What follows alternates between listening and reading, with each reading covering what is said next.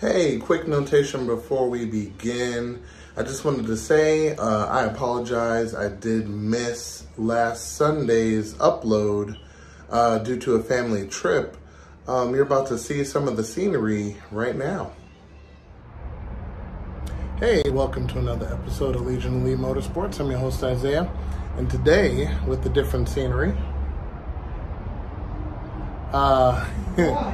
I am going to be doing a little bit of work on the Galant, so I hope you guys enjoy.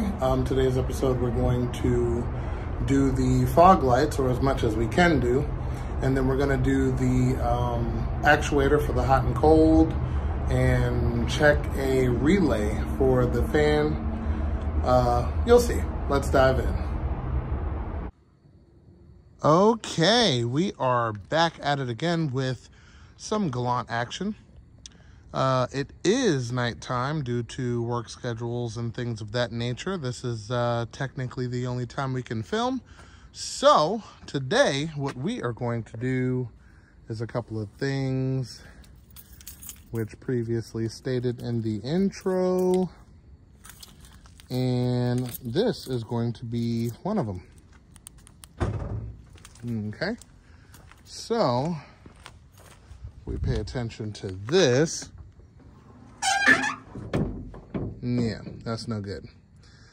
Minus the leaves, condensation and things of that nature, these shocks have had it. It doesn't do what it's supposed to do, long story short. So what we're gonna do is we're gonna pop these off. So down here, minus the leaves. Alrighty. There we go. So down here, there's a little C-clip. This thing is really jacked up. We just pull this out with probably a flathead. Pop that off. And then same deal up top here. Pop that off right up top. Let me see if I can, there we go. Pop that off right there. And then both sides will pop out. This one seems to be cracked, but it's okay. We got a new one, no big deal. And same deal on the opposing side. All right, just like that. Pry it off. And we're gonna do this one right here. Okay, this thing's going through a couple cameras. There we go. One's off. Let's start with the top.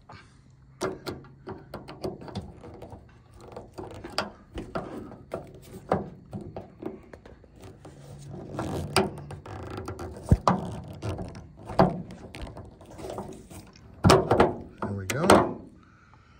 And now let's see if the bottom's gonna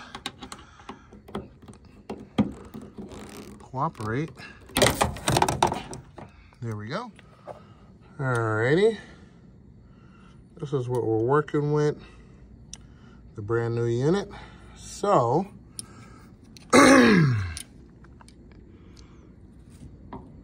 goes on here, we're gonna give it a push. That should lock on. And we're gonna do the same thing to the top and be done. Okay, so new shocks are installed.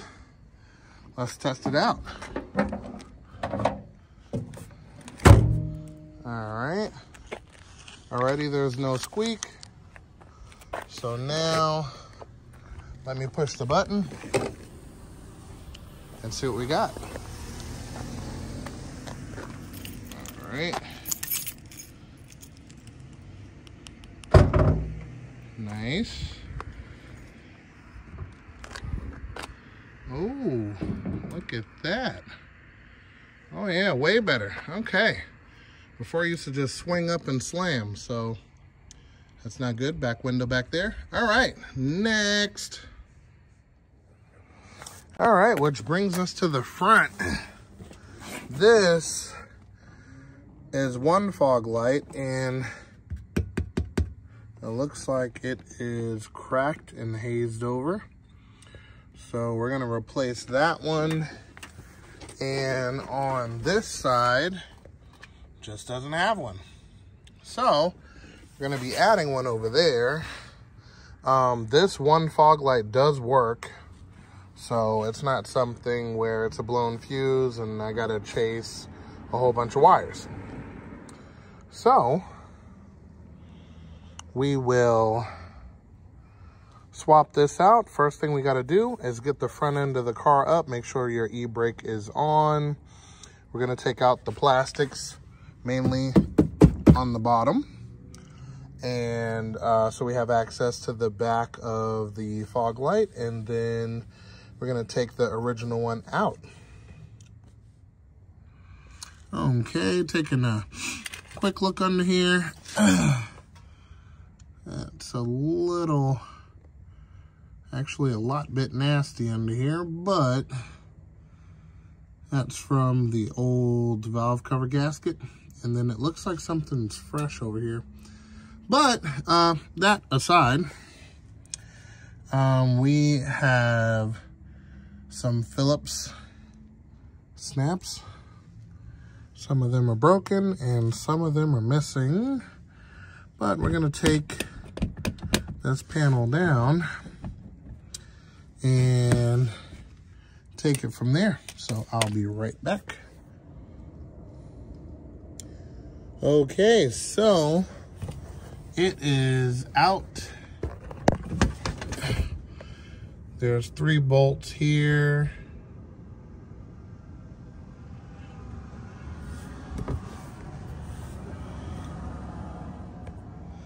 That have to come loose. So we got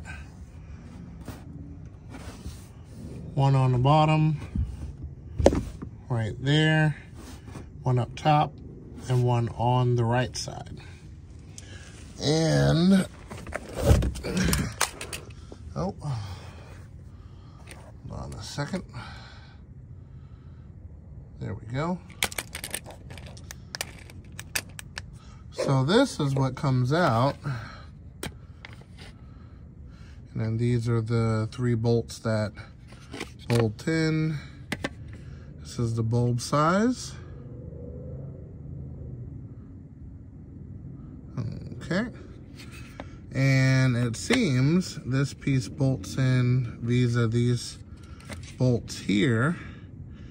And that's pretty much about it. So we're gonna take this loose and compare the fog lights I have and the OEM ones. I got aftermarket ones, which are slightly different, but let's see how different. So let me take this off, take it out, see what we got. Okay, so as you can see, this is the aftermarket unit. This is the original.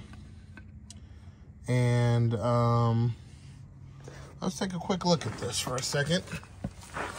Okay, so this one is the original unit. This is plastic, all right? This is the aftermarket unit, which I'm gonna leave a link down in the description below if you guys are interested in doing this, I guess, upgrade. But it is gonna need some wire splicing because the plug is different. See that there? And then this one is smaller. Go. See there? So, weatherproof connector, which is great, especially for the application. But yeah, so this is completely different. The original bolts in with this top piece here facing up here. So it goes like this. Has 2 pieces that slide in right there. Then you got your plug, mounts in pretty much like this, pretty much. And then I'm gonna keep this, of course, but with this new unit, this piece to the top, and this is glass, by the way. It's glass, so it won't haze over like this one, which is an upgrade in itself. This one here doesn't, let me see. Let me two-hand this real quick. Hold on a second.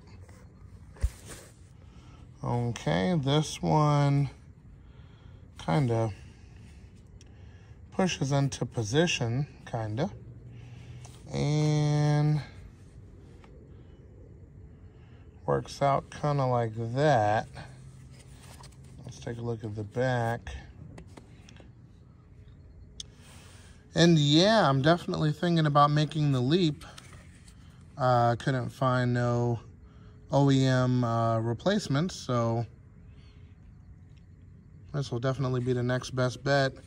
Doesn't really have a way to secure it, technically, but it's kind of a push to close type of deal. So this holds into this hole, and then this keeps it from falling back, kind of like a sandwich deal. So let's test fit it. Let's see what it looks like. And that's how she looks in position. Not too bad. Some subtle adjustments here and there, but doesn't look too bad. So yeah, let's actually turn it on. Let's see how much brighter it is than the original. I don't believe we have a reference to see how bright the previous one was, but trust me, was not bright. So let's try this one out. And there we are. That's the headlight. And this is the fog light. Huge, huge, huge improvement over what it was. So yeah, I think it's a keeper. Okay, so yeah, we'll connect it up and yeah, take it from there. It looks good. And all I did just to test it was take the 2 wires and plug them into the existing plug. Red is power, black is ground, simple enough. So yeah, gotta make sure they're even, and yeah, take it from there. It looks good. There we go. So we are all wired up. 2 wires, pretty simple. Red's power, black's ground. On the fog light, yellow is power and black is ground. So you put those 2 together. So we're gonna button up everything down here and move to the other side. But I can already tell you, this one is missing the fog light basket. So we're gonna have to swing over to a junkyard and grab a fog light basket. Now, I'm pretty sure that's not the proper term for it, but we're gonna call it a fog light basket. So I'm gonna go to a junkyard after I find out which one has what we need, and we'll be there tomorrow.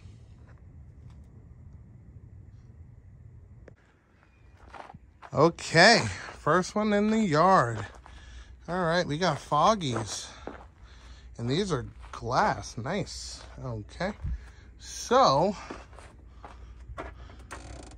this one's a 3.8 non-Mivec. And we're ready to take this thing out. Okay, so let's see if this has what we need. So let's go into here.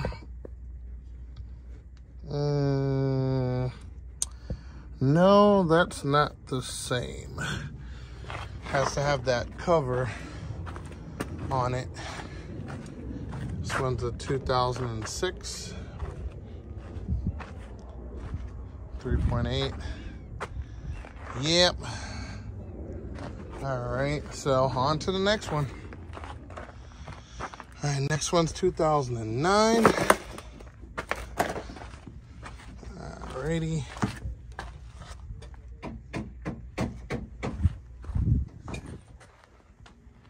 All right, you got fog lights.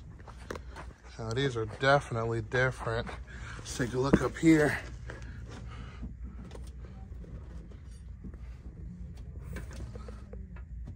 Oh yes, completely different. Nope, that's not gonna work. Alrighty. This one's 2.4.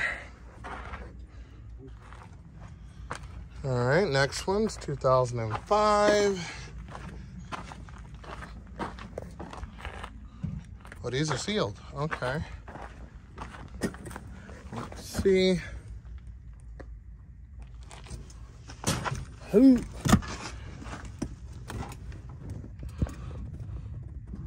Nope, completely different.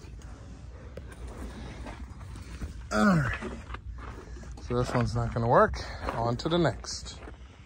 All right, 3.8 V6 LS. This is 2005. All right, let's see. Oh, these are sealed too. And let's see what that looks like. Nope, that's not gonna work. Not having any luck. Alrighty, so, okay, this is the last one. 2012. Alrighty. And this has no front bumper. Nice. 2.4. And it's been crashed over here anyway. Alrighty, well, better luck next time, I guess. And I'll keep an eye out for that. So, to be continued on the fog light quest. All right, we are back to the respected crib. And it looks like we are going to have to be continued on the fog light basket.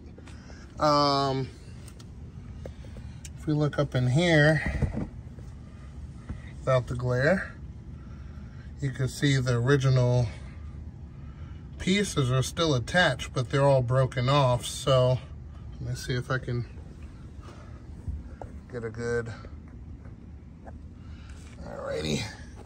So you see these pieces are still here, but broken off. So we just basically have to find a complete piece and kind of take it from there. So we'll get that fog light in soon as we find it, that is. But wiring for it is right here, so that's simple enough. Yeah. Okay, so that brings us to our next issue, which hopefully I will be able to resolve. Okay, so key is non-position, right? And what we're gonna do is we're gonna put the heat on.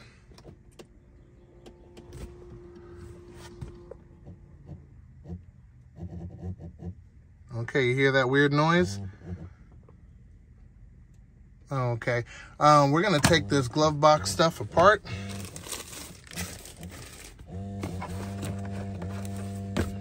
All right, take all of those goodies out. Gonna pop that loose. Of course, this is a two-handed job. Let me see if I could, there we go. Alrighty. So, we're gonna pop off all of these screws here.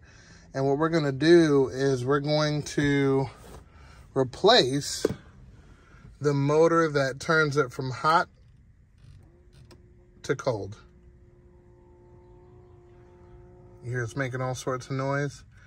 Well, let's get back there first and you can actually see. you can actually see what's going on. All right, so we're gonna take loose all of these Phillips up here, down there, over here, up here, and down here. And we're gonna take this panel out. All right, so let's take that down and let's see what's back there. Okay, once you take loose all of those screws, this is what's behind the glove box. But we're gonna focus our attention over to here. So right now I have it on cold. I actually had to move the actuator, but I'm gonna show you why. All right, so the issue is that when you turn the temperature, it goes to hot, but it won't go back to cold. So let's move it to hot. Let's see what it does.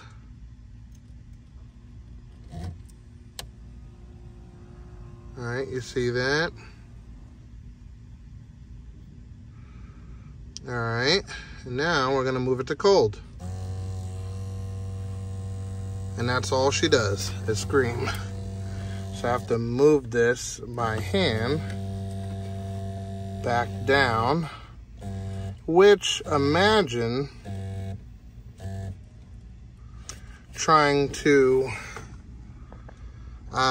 adjust your hot and cold by having to rip out the glove box every time. So that's a no-go. So we're gonna replace this motor right here. So as I was at the junkyard, I picked up this unit, which is from a 2012.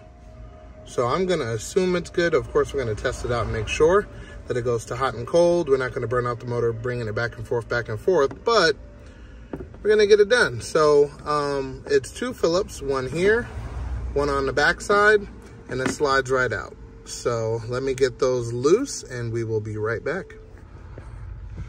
Okay, so we are back. All right, so I'm going to move this actuator. Alrighty, I'm gonna move this actuator to cold.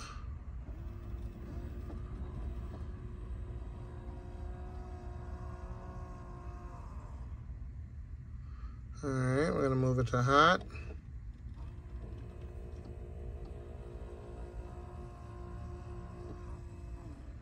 Perfect. All right, back to cold.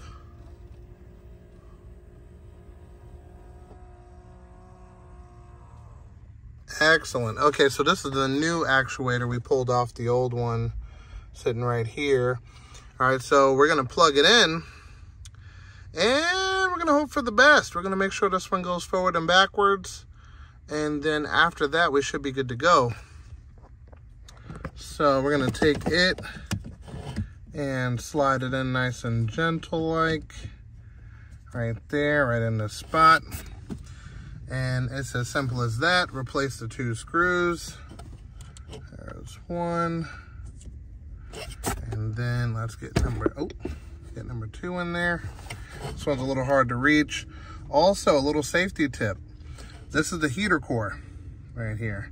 If you're reaching back here, because this pipe goes down, you're going to get burned. So make sure you're doing this with the car sitting for an hour or better. Worst case, it'll be warm and not hot. Okay, so let's see. We're gonna put this screw into here. Probably gonna need 2 hands, very tight fit. And before we do close up everything back here after testing, I do want to test that blower motor relay. Currently, it works. Let me turn on the fan.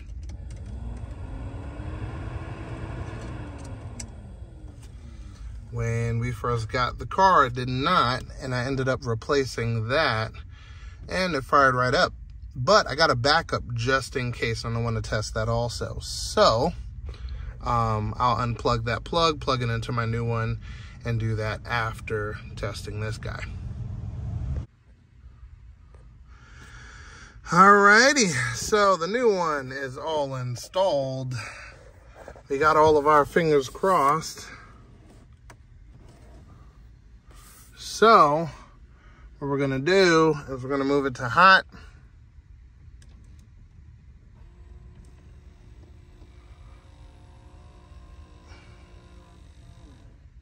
Perfect. And now we're gonna move it to cold. Here we go. Oh, look at that. That's beautiful. Yep, doesn't go anymore. That is perfection. All right, so glad we got that fixed. Next, what we're gonna do is we're gonna test out the blower motor. So we're gonna unbuckle this guy.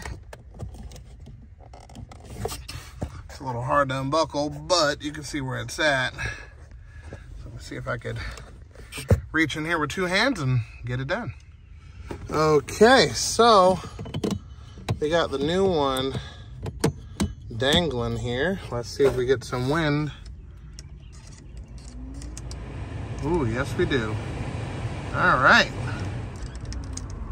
Well, that's a mission accomplished. At least we got something out of the trip.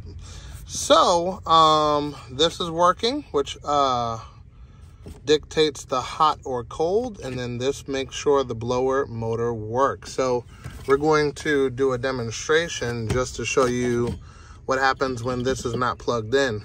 Okay, so let me unplug this one, and yeah, we'll take it from there. Okay, as you can see, it is not plugged in, and here we go. Silent. All right, so let's cut this off. This is auto.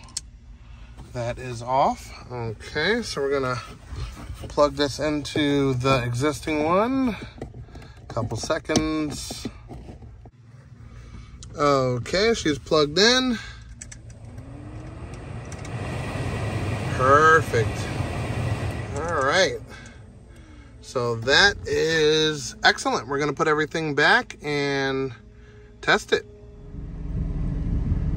Alrighty, so we got the AC on and it is frosty cold. We don't have any heat yet because the car is not warmed up. So we'll be back and make sure that is working, but she is icy cold. That's perfect.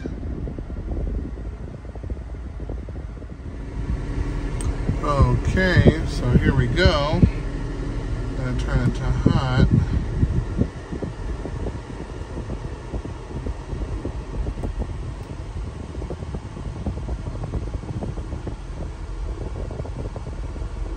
Oh yeah.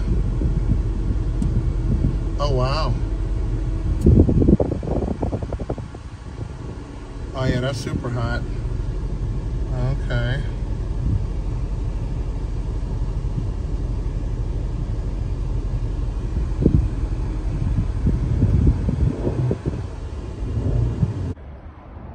And with that being said, I hope you guys enjoyed. Hopefully I can get this video out where I'm going. There's not going to be much reception, so I'm going to try to get this out to you today, which will be a little bit early. But I hope you guys enjoyed. If this is your first time jumping to the YouTube channel, definitely consider subscribing. Until then, make sure you hit the bell icon and thumbs up. And I will see you guys next episode. And remember, knowledge is power.